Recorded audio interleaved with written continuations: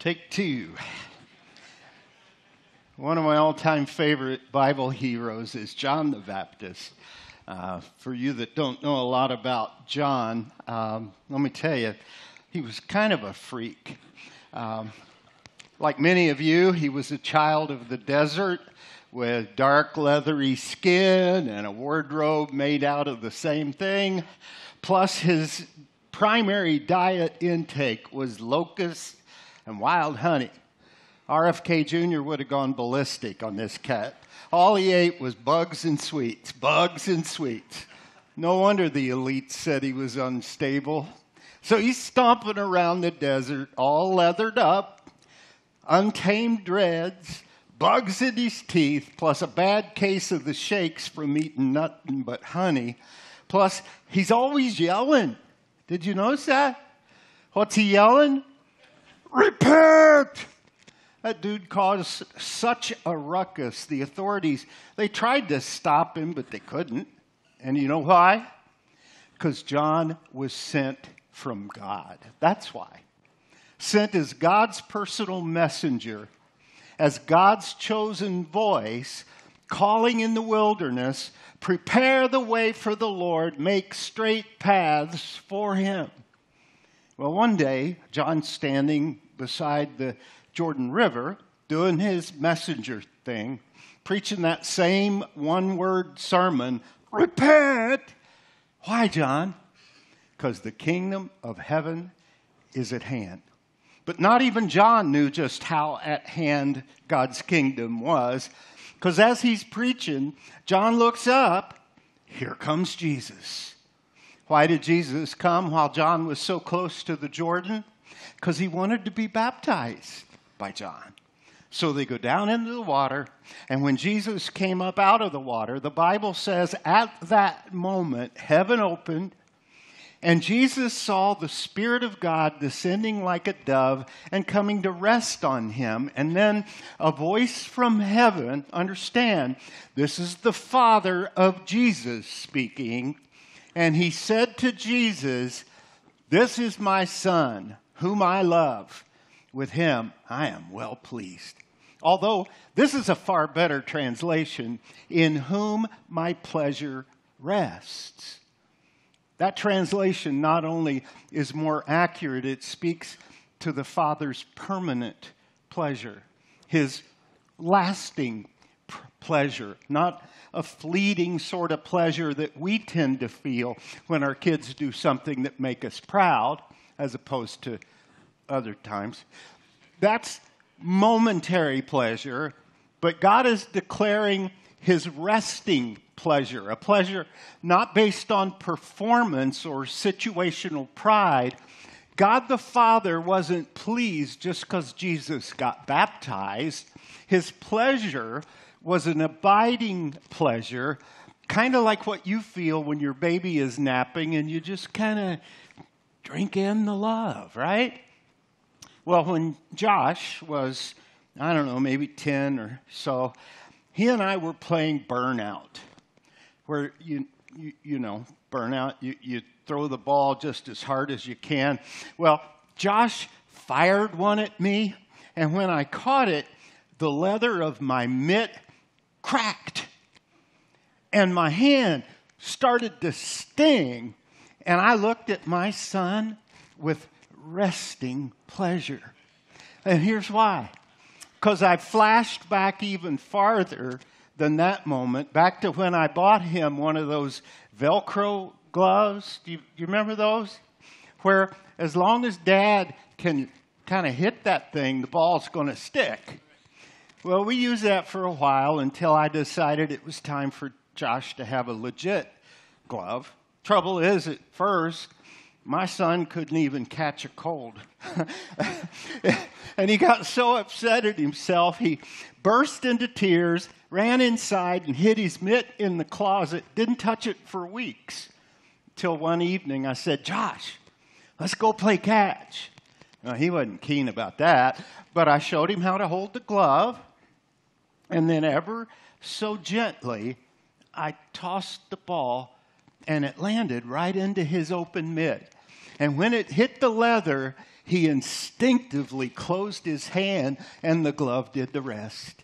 And I started screaming and shouting, "Great catch, Josh, great catch." My son and I had a real hootenanny right there in the backyard. Well, the very next night when I got home from work, my son said, "Dad, let's play catch." I said, "Okay." And then he said, "So here's what we're going to do. You throw me the ball and then say, 'Great catch,' okay?" Well, to this dad, that was more than okay. Because kids need to know that their dad is proud of them and that we will always love them. But it's so easy, especially for us dads, to forget that. And dads, he still needs to hear that, even if your boy is fully grown and big enough to eat baled hay. He does. If Jesus needed to hear what he heard from his Father after everything he had given up, including all the prerogatives of deity itself, Jesus had set aside all of that just to fulfill the mission his Father had given to him. So, of course, Jesus was over the moon thrilled because of his Father's spoken love and affirmation. However, boom. Immediately after that moment, Jesus is swept away into the desert to be tempted. Now, you look at your text, that happened in the very next verse. Isn't it stunning how great temptation typically follows right on the heels of a great blessing? You'll find it often in Scripture where God's beloved servant experiences a transformative, high and holy moment only to be followed by a breathtaking plunge into a dark valley. Take Moses. He had just spent 40 days up on the mountain, all alone, just Moses and God, in the presence of God. And so he finally comes down, because not even Moses could stay up on that mountain, but his face is still glowing because of God's glory. But before the man even got off the mountain, what does he see? He sees all of Israel, and they're dancing. Most of them are dancing naked and just dancing around this golden idol shaped like a cow. No wonder his anger burned, and he threw the tablets out of his hand, broke them to pieces. Then there's Elijah, armed with the power of God. He had just won this amazing battle, not only against Baal, but against 800 of his prophets. Against incredible odds, fire came down from heaven, and Elijah and his God won. And the whole countryside shouted, "The Lord, He is God." But then immediately after that, Queen Jezebel threatened to take his life, and Elijah folded like a little bitty baby. He was so defeated, he even pled with God to just take his life.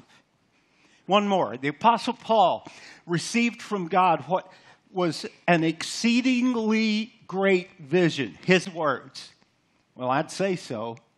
He said that he got caught up into the third heaven, whatever that is, and he received some revelation that were too wonderful for him to even speak about.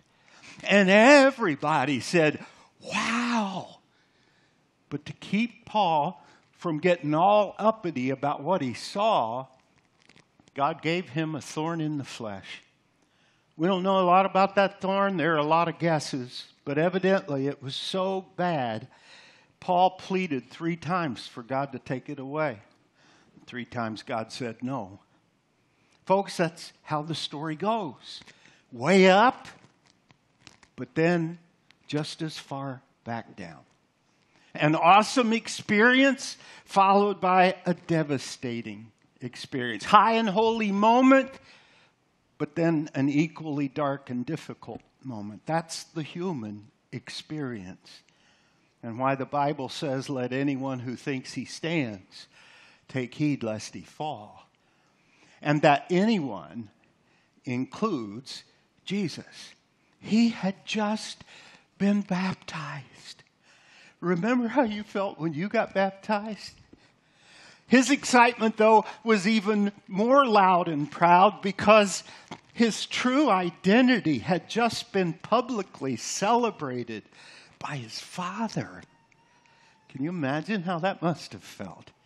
And yet, Luke tells us that Jesus, full of the Holy Spirit, a filling that came because of the baptism, returned from the Jordan, that's where he was baptized, and was led by the Spirit into the desert.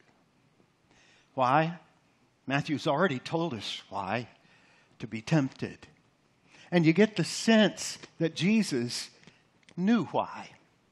And I would think, struggling with some degree of anxiety, just knowing that the only reason he's going into those woods is to be tempted.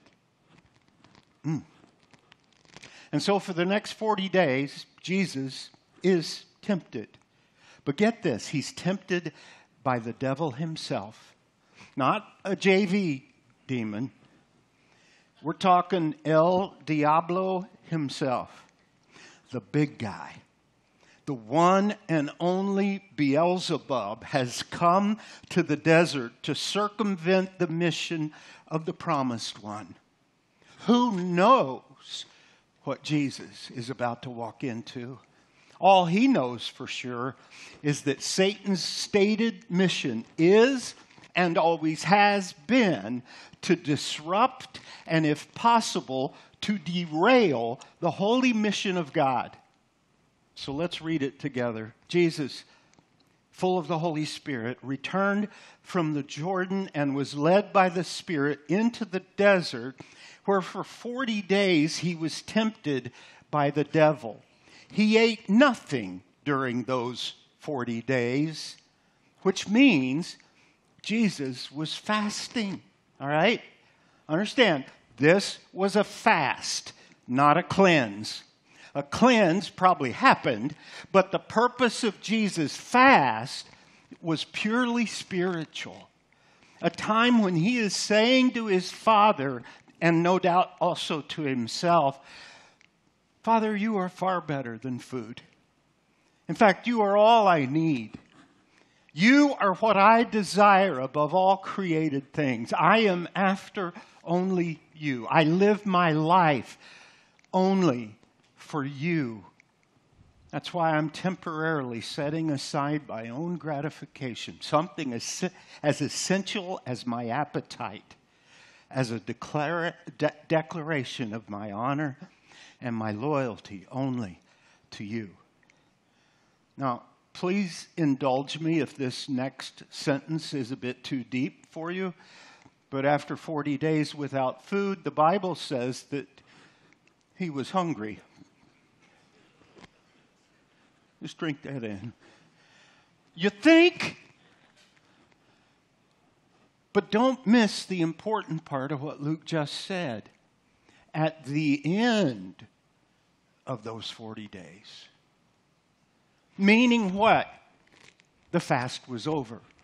The 40 days had ended, and that's when the devil showed up and said to Jesus, now time out, before we dive into what Satan said to Jesus, I want to spend just a few moments talking about how it is that temptation happens.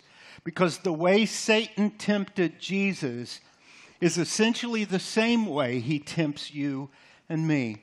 And the interesting thing about Satan's temptation strategy is, although Satan always plays dirty, he also always fights predictably.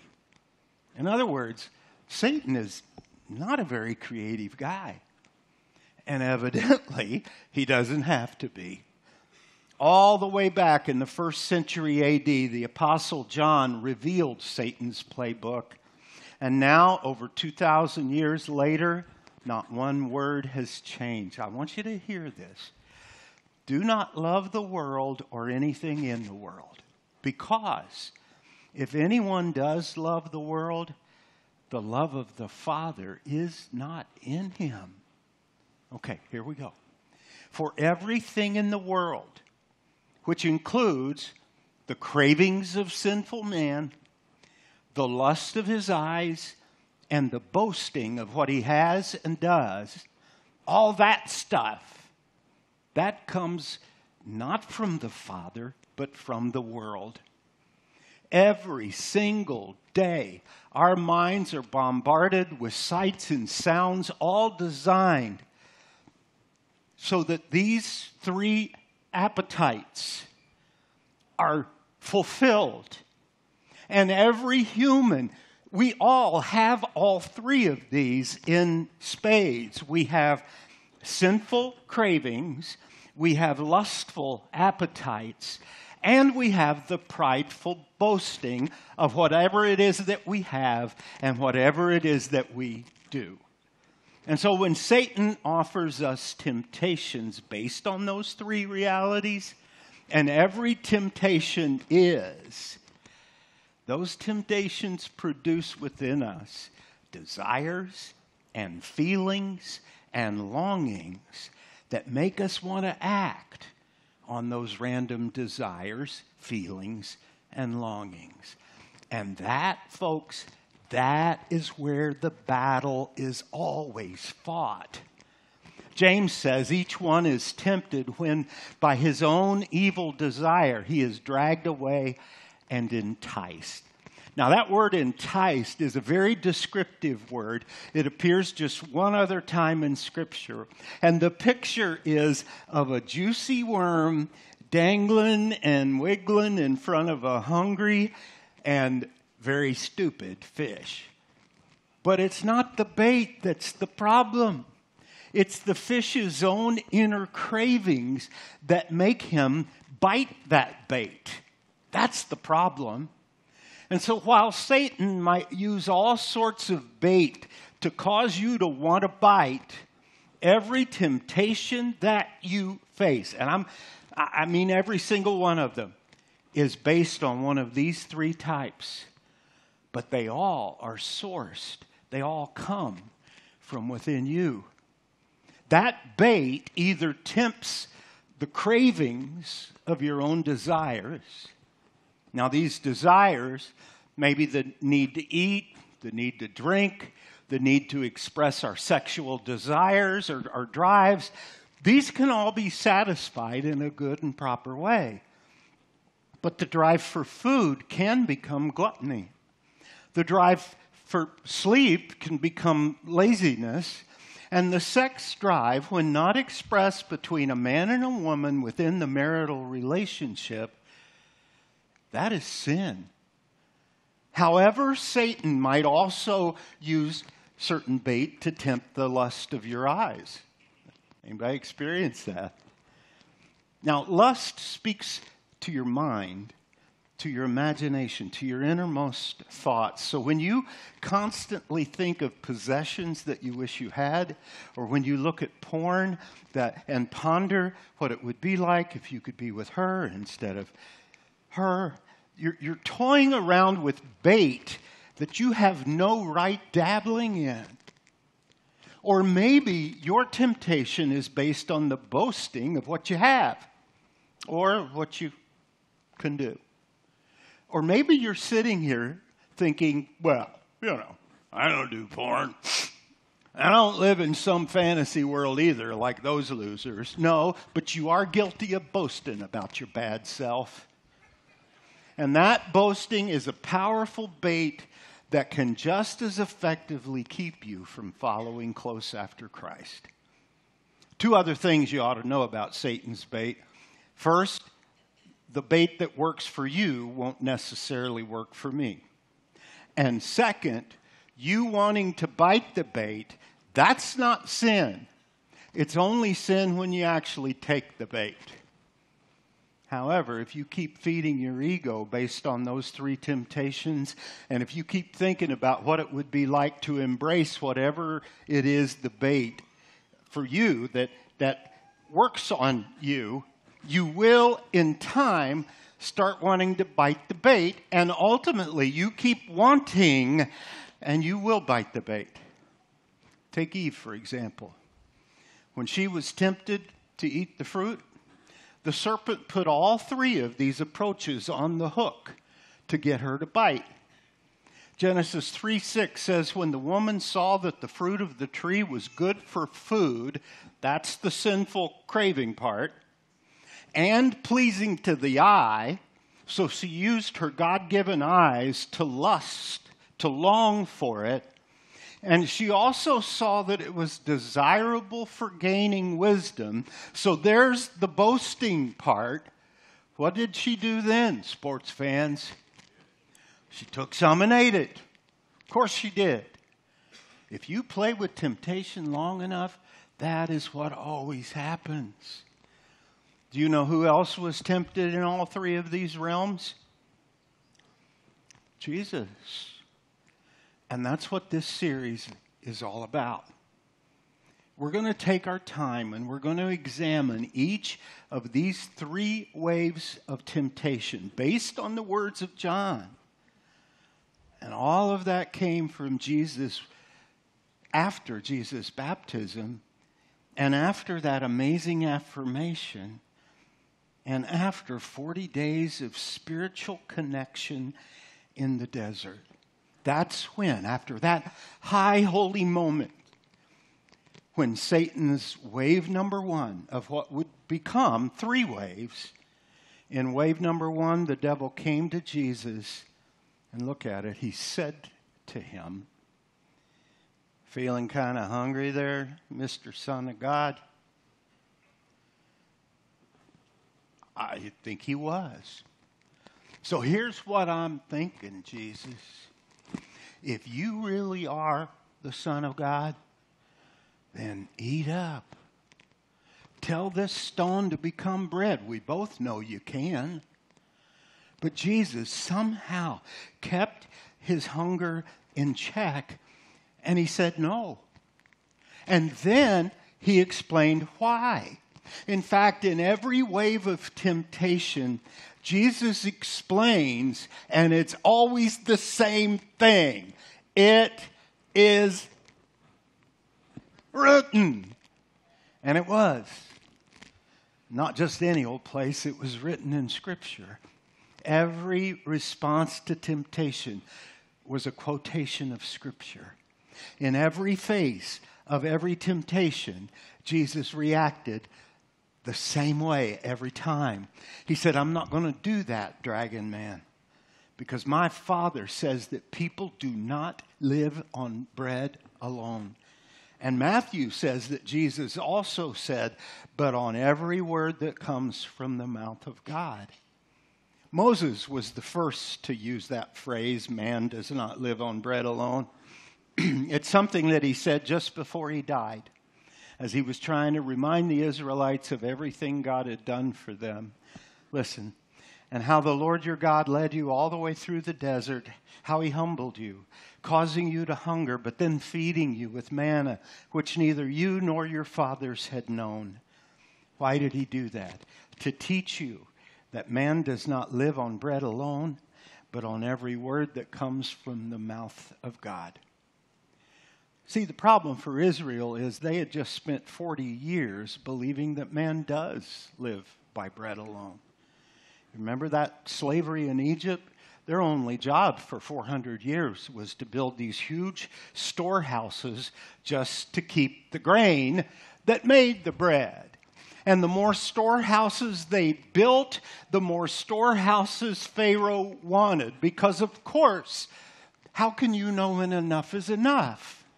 They learned, because Egyptian culture had taught them, do whatever you got to do to make sure you got enough. Make more slaves even, which they did.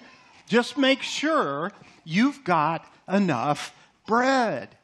And so God leads them into the wilderness to teach them something that was diametrically opposed to everything they had learned back in Egypt. The message was, don't trust in bread.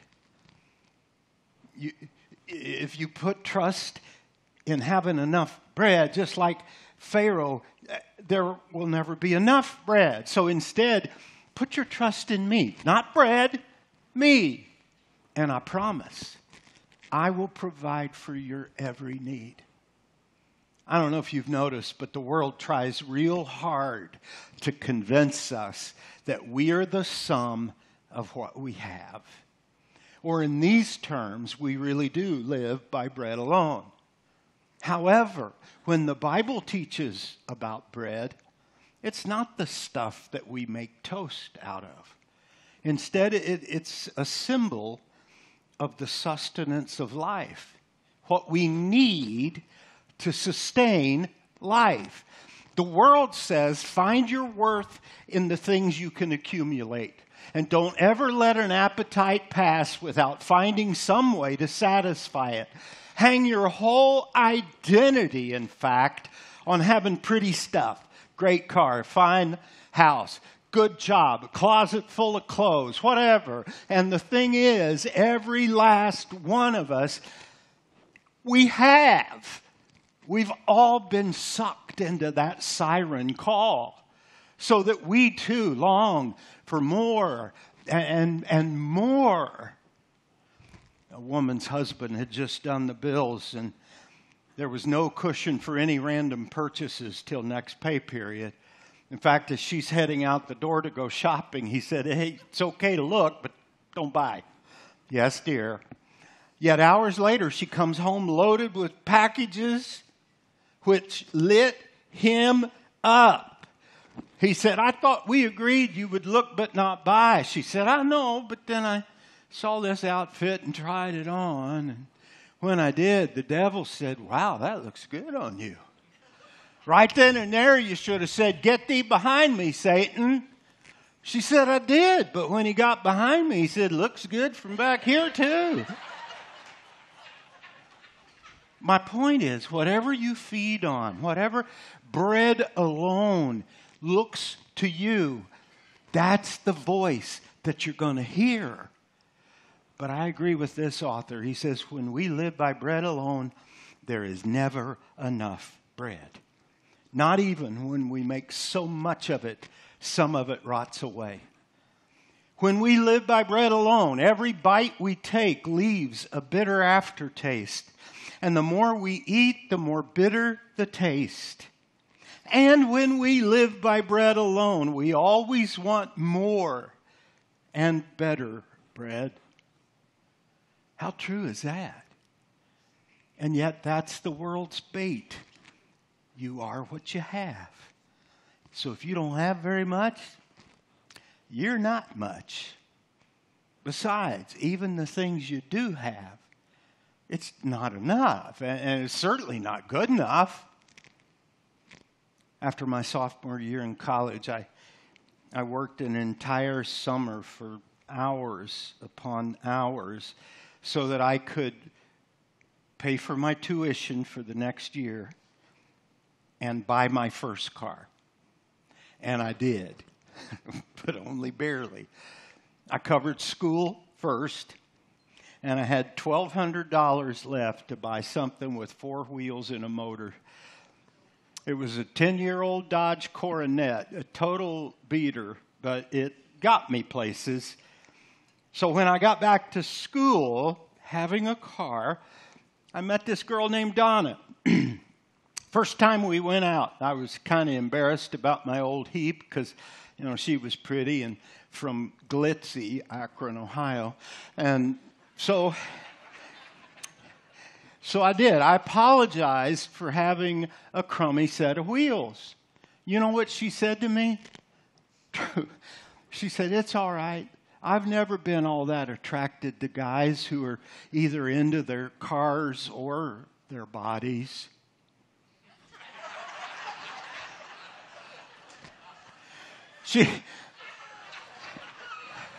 She said, I'm drawn to you because, get this, I don't like guys with either great-looking cars or really great bodies. Thank you. But that's our world, people. It has always been our world. You are what you have. But what you have, bread or otherwise, it's still never enough. Because whatever you do have, if that is your ultimate focus, you're always going to wish you had more. Are you with me? Let's go back to Jesus' response. He had just spent 40 days in the desert, all alone, no food. He's 30 years old, still hasn't begun his life's calling. And the primary desire of his heart in that moment was so very easy to understand. He needed food. He also needed adequate resources to get his mission underway. Plus, he needed a spark that might help him get noticed. Very routine, very simple desires. The same desires any entrepreneur would need to have. Today it's food. How did Satan handle this food desire? Jesus, I can't imagine you haven't eaten for 40 days. You mean your heavenly Father sent you out to this wilderness to starve? Well, then, he surely wouldn't mind if you turned, a couple of these stones into dinner rolls. He's not that cruel, is he? So what do you say, Jesus? Let's do a little rock into roll. Now, I apologize. Now, don't kid yourself. Jesus' stomach was beyond growling. He was quite literally starving. His routine desire for food could easily become a runaway desire. And yet Jesus tamped down Satan's deception, and he did it by quoting Scripture. In fact, every time he gets tempted, he resists his temptation the same way. However, let me be clear, although I believe passionately in the power that is the Word of God, I don't believe that Jesus was simply using these verses as some kind of magical incantation to ward off the boogeyman. I also don't believe that he just repeated these words over and again as a sort of mantra for victory. Abba is better than bread. Abba is better. No. God's word is so much more than a collection of incantations. God's word is truth. And more than just truth, God's word is also living and active, and it's able to penetrate and, yes, even judge every person's heart. And that's how real change happens. When you fill your mind with God's mind, and then as the psalmist says, when you meditate on it both day and night, and not just meditate, but also memorize it, as David said, I have hidden your word in my heart that I might not sin against you. It's there where the true power resides. I remember it as clearly as if it had happened yesterday. I was a young man and I was struggling with temptation. And more than struggling, I was losing battle after battle after battle. But one day I came across 1 Corinthians 10:13, which promises that whenever you are tempted, as I clearly was, God has promised that he will provide a way out so that I could stand up under it. I didn't know that. And neither did I know how he would do that. But I was tired of thinking about stuff that I shouldn't ought to be thinking about. And not just thinking, but doing it. It was killing me. To the point I wondered if I'd ever overcome. But I couldn't get away from that verse. It promised me God would help me overcome. He would provide me a way out. And so I had a study Bible, and I looked in the margins, and it suggested that maybe I also read 2 Corinthians 10:5. And baby, I couldn't get there fast enough. I wanted to know. I had to know if Jesus could endure all the temptation that he faced and yet never did sin. And since 1 Corinthians 10:13 said, I don't have to sin either, come on, Bible, tell me how. And here's what it said. The weapons we fight with are not weapons of the world, but on the contrary, they have divine power to demolish strongholds and can demolish arguments and every pretense that sets itself up against the knowledge of God. Well, that sure sounded perfect for me. But hang on, there's more. With these weapons, the most powerful of them being the Word, we can actually, listen to this, take captive every thought and make it obedient to Christ. And that was the moment when I decided I was going to spend the rest of my life filling my mind with as much of God's mind as I possibly could by reading and meditating and memorizing the words of God's book of life. One of the first verses I discovered was Psalm 119, where young David asked a question young Steve had been really struggling with. How can a young man keep his way pure? But see, David didn't just ask that question. He gave me the answer I'd been looking for. He said, by living according to your word. In fact, I have hidden your word in my heart that I might not sin against you. Well, I was so tired of all my sinning, I immediately memorized that verse, and it was awesome because that verse, hidden in my heart, with it, whenever I started thinking about stuff I shouldn't ought to be thinking about, God would take that verse that I had hidden in my heart and he broke it all the way up into my brain, and voila, yeah, I do have a way out. Now, I'm not saying it happened overnight, and I'm certainly not saying that I did it every time I was convicted, but every night and every morning for a whole lot of nights and mornings, I would review that verse, and then I would ask God, today, Lord, would you please bring these words to my mind whenever I start thinking stupid again? And he did. God did. I'd like to tell you I listened every time, but that wasn't the case. But over time, I found a stronger strength than I ever imagined I could have. And now, though the devil, even at my age, continues to prowl around like a roaring lion, and though he's prowling after you too, and he always will be, looking for someone to devour, you as well as me have the power to resist him. And you will resist him when you stand firm in the faith by standing upon the living Word of God, just like Jesus.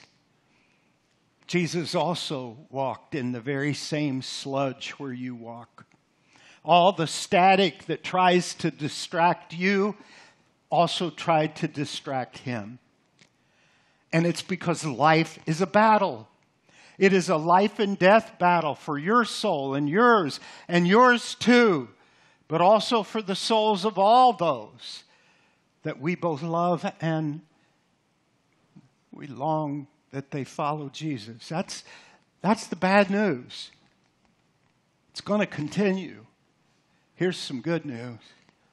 Because Jesus submitted to the Father's will, and because he freely came to this wicked, desperately evil sludge ball, and because he resisted the relentless attacks that came after him once he was here, with all of hell itself determined to send him back home again, utterly defeated, because Jesus stood firm in the face of it all, knowing that he alone was worthy to stand in the gap for every soul and for all time, past, present, and future, and knowing also that there would be no hope, not for any of us, had he failed.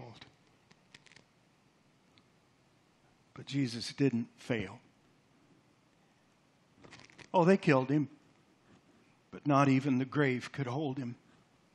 3 short days after they were convinced they had him, he burst out of that tomb gloriously alive. And because he lives, the victory over my sin and over your sin, that victory is already ours.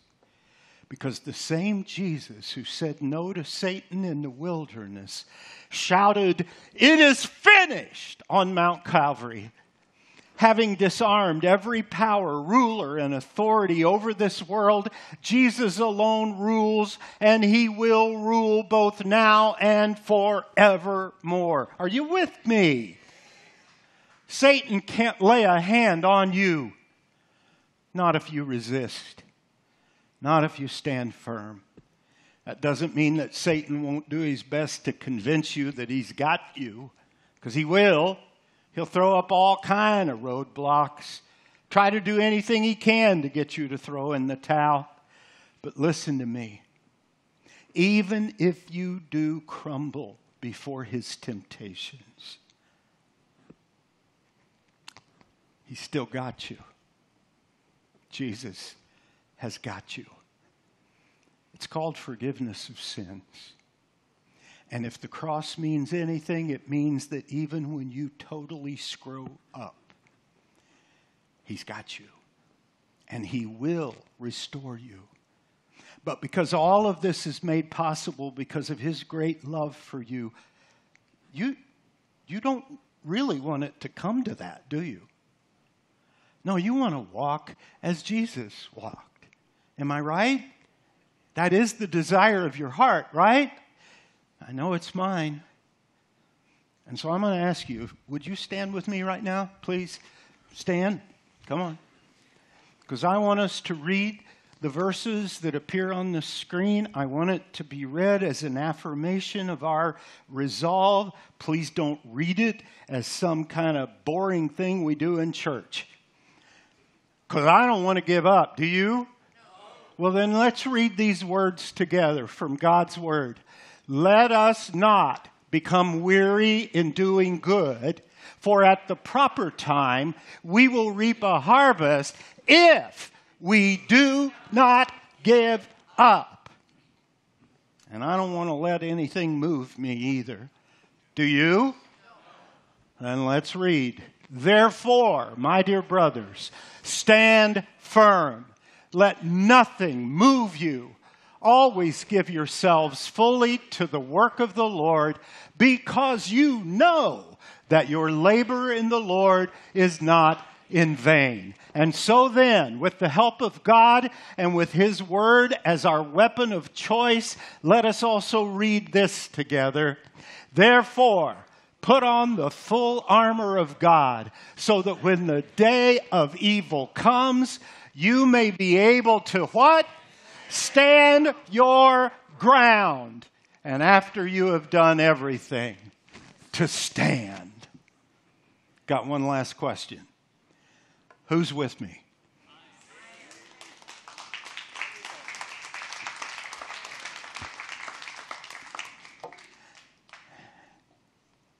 Lord God, we are all dirty, messed up sinners.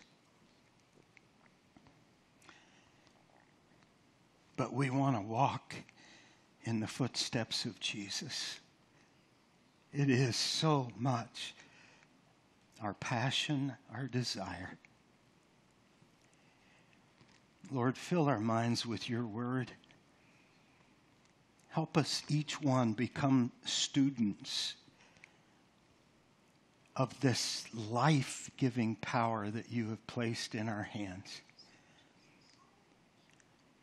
Lord, help each one of us to seek out those verses that speak to our greatest temptation. Lord, whatever that is, it's different for us all, but help us seek it out and perhaps even look to someone that we respect to help us so that as we fill our mind with your mind, we can stand. We can be unmovable. But Lord, in those moments when we aren't, we thank you for your grace and your forgiveness. We thank you, Lord, for what Jesus did on Calvary that we celebrate now in this moment. As we take the bread, we remember his body broken. As we drink from the cup, we remember his blood spilled, not for his own sins, not for crimes he had done, but for our own. Lord, may this simple meal be a time of declaration of our desire to be like him. In the name of Jesus.